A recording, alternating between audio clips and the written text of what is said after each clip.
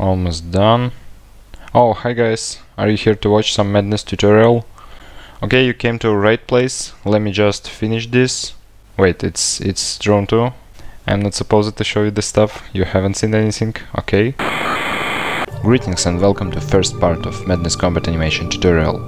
In this video I will teach you how to make your own Madness Combat animations starting from empty sheet and reaching a real result. To start making stuff, you will need a program, it's called Flash. I'm using Adobe Flash version CS 5.5 and it's my favorite one, probably because I found it the most stable of all of Flash versions I have tried in my life. So when you get the Flash, you should click File and Create New. Here you will see the special window of creation of our new workspace. You should set the weight to 640 and height to 360 and then set frames per second to 30 frames per second.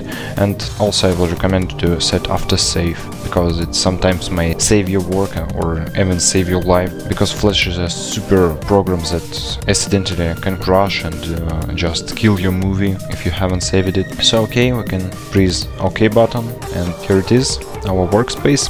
For now it's empty, but soon we will add stuff here. To start adding stuff into workspace, we need the sprites.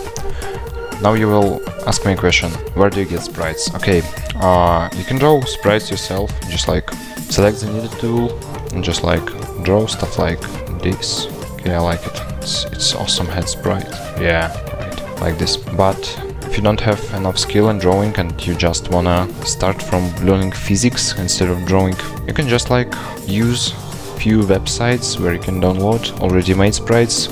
The website with the biggest amount of Madness resources is nestage.org. Here you can see a lot of sprite sheets, sounds and other stuff. You can explore it yourself. Also you can find Madness resources at Madness Combat Wiki. There are different Madness sprite packs, so you can download the needed ones. The third such website is Madness Archive. There is a resources tab. You can just click it and here you will find some more sprites. And the last place where you can find sprites is newgrounds.com, the place where me and most of Madness Combat animators have started making this stuff. Here you can just like select search on Grounds and type Madness Sprites.fla. Then you need the blogs tab. So here you can see some posts made by different people, and let's pick a random one. So here is the link to a free gun sprite pack made by Static.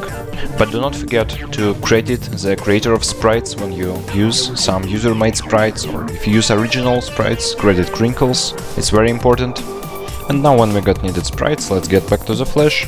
But before we start animating sprites, I wanna tell you some basic things, because if you don't know them, animation process will be hard and non-understandable. I don't wanna waste time talking about the toolbar or some basic settings that you can see in every other program, but I will tell you about the main thing that is used in Flash. It's a timeline, you can see it right here.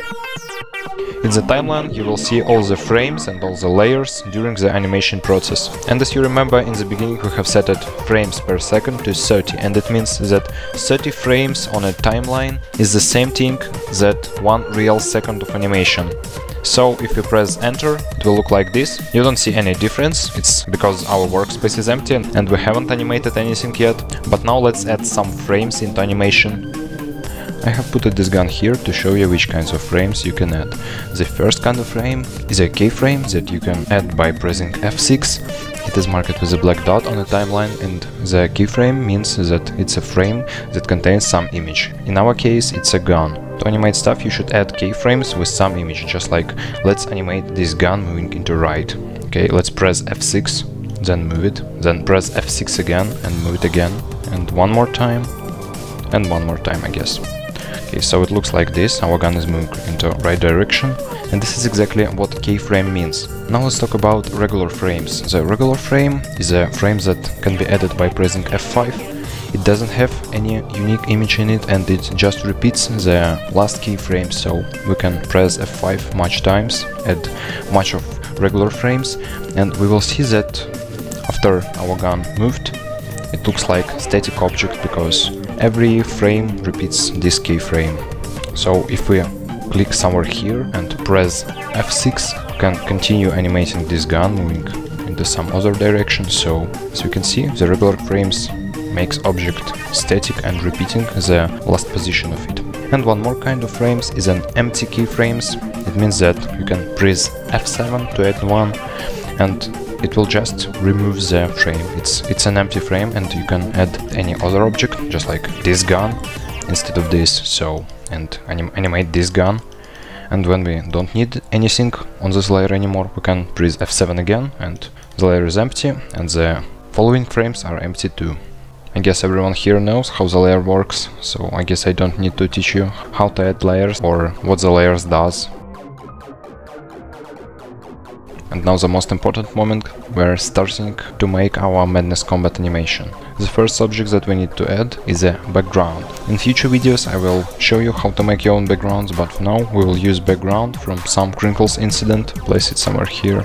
Now let's call this layer background, and let's put the lock on it to not accidentally click and move it during the animation process. Now let's add a folder, and let's call it Grunt1. Let's add one layer into this Grunt1 folder. Then let's open any resource pack. In my case it's the center resource made by Birdjack. And then let's select needed parts of our grunt.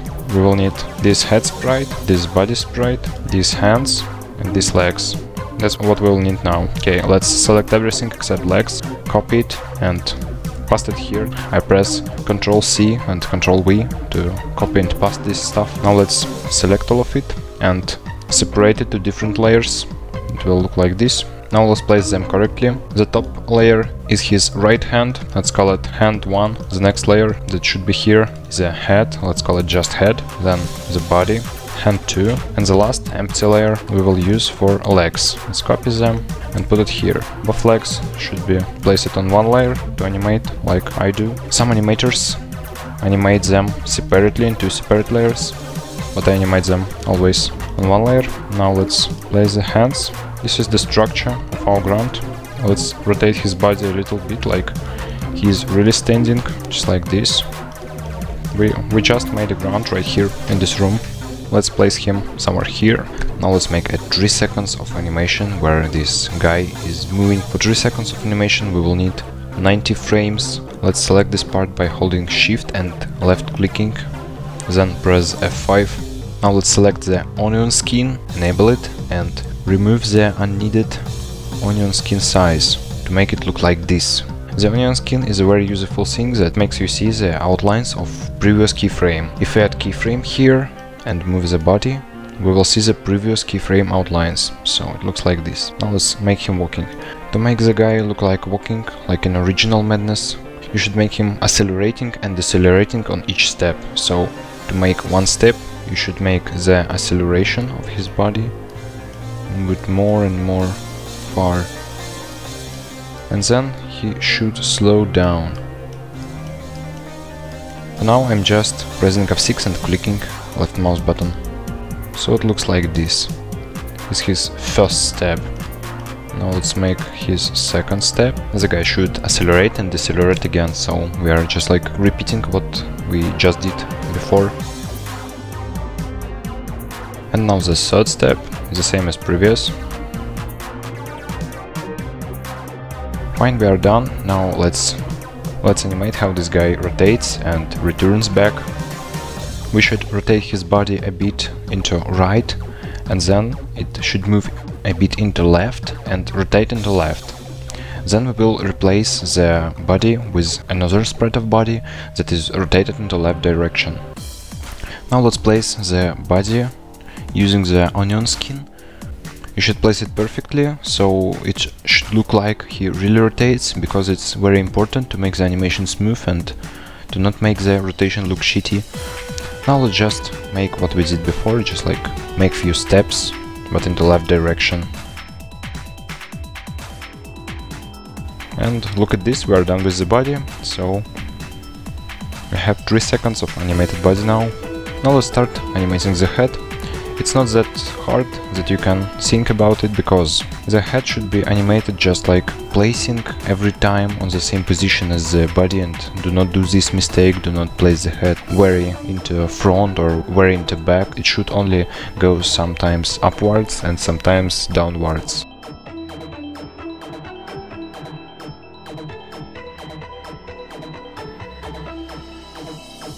Now we reach the moment when the guy should rotate. So just like press F7 and add empty keyframe. Then you should go to the sprite sheet and choose needed head sprite. Or just like place it on the position of the head, animate few frames with it.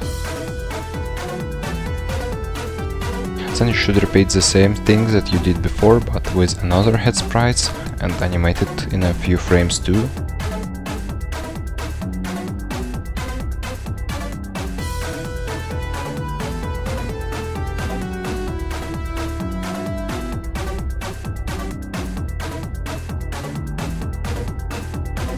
So the head is done, and now it's time for hands. It's not very hard to animate because the hands in regular walking are animated with the same principle that the head is. So just like check what I'm doing here.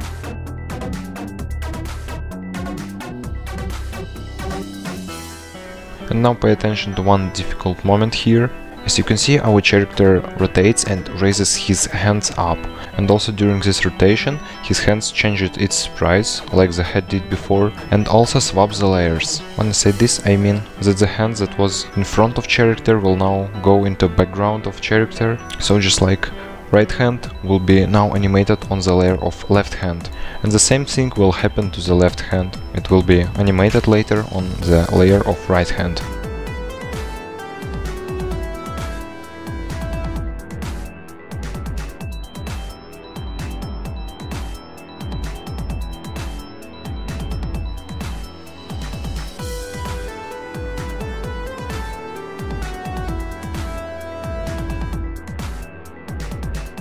Good job, we have done with the basic animation. Check what we have here. But there are still legs remaining. Sometimes legs are very difficult to animate, so prepare yourself. The hardest thing about legs that is the legs are two objects that have dependencies on each other in every movement. To animate the legs, you should make that the front leg makes a quick dart into front, and then the background leg does the same. And at the end of the step, where the body have decelerated its speed, the leg should come to almost the same position as they were in beginning of the step when the body started to accelerate. Probably the process of animation will be more useful for you, so check what I'm doing right now. And if it's still hard to understand how to animate the legs, you can just rewatch this moment and try yourself in Flash. The same thing that I did here.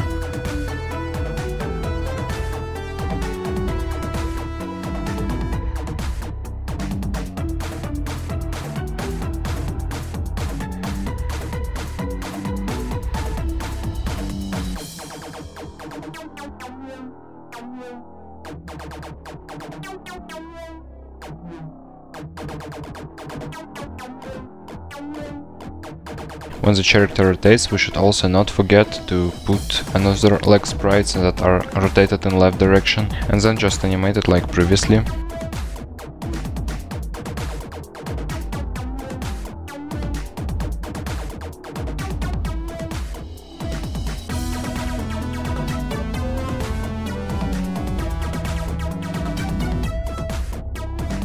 Here we go, it's the final result of our walking dude. Do not forget to press Ctrl S and save your creation in .flow format. I guess we are done for today. Thank you for watching this video. I hope you liked it and it was helpful for you. I probably gonna record some more tutorial videos like this, where I will show different stuff like shooting, melee combat, blood, lightning effects and other stuff, so stay tuned for it. And do not forget to subscribe Ground Zero YouTube channel to not miss new stuff, and see you next time guys, bye!